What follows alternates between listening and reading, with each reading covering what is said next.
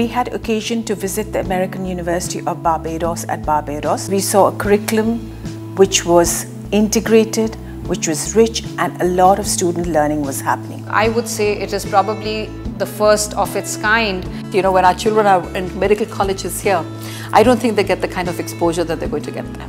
The methods that they used were indeed very, very innovative. It's extremely interesting because we are learning medicine through technology, and this helps in the retention of the subjects that we learn in the classes. If you have something like that, it's easier to remember and learn all of that.